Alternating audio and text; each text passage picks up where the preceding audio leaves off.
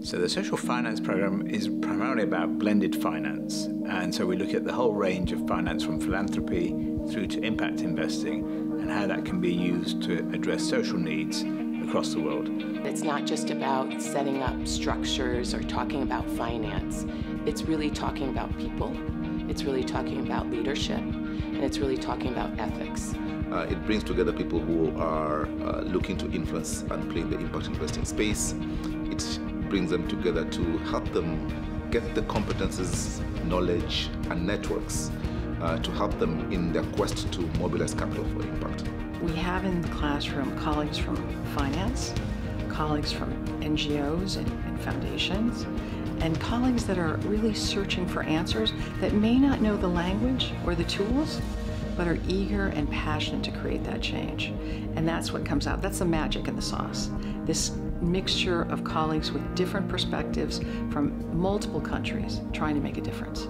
You not only learn from very inspiring faculties, but also you are surrounded by fantastic practitioners who are coming from very different backgrounds, have a wealth of expertise. We speak to people who are actually closing deals on a regular basis, and they're giving us not only the good side, so the great results that they're achieving, but also the messy side behind the scene. How do you actually make different stakeholders who do not always have aligned interests work together and achieve outcomes? And it's very important now to roll up our sleeves and look at problems very differently and therefore solutions very differently.